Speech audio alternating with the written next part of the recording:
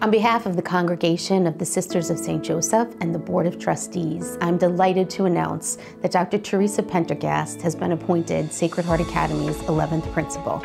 Dr. Pendergast comes to Sacred Heart as the superintendent of one of the country's leading school districts, which I think is a huge vote of confidence for Sacred Heart and bodes so well for Sacred Heart's future. She's also the mother of 2 Sacred Heart graduates, so she's already a member of the family. She's also someone deeply committed to Sacred Heart's mission and an advocate for all-girls school, so she will absolutely ensure Sacred Heart's identity as an all-girls Catholic school sponsored by the Sisters of St. Joseph. I know you will enjoy getting to know her. We'll share lots of information with you about her on social media and our website, and she'll be on campus next month to meet with students and members of the faculty. So I am delighted to welcome Dr. Teresa Pendergast to Sacred Heart. Welcome home, Dr. Pendergast. We're happy to have you.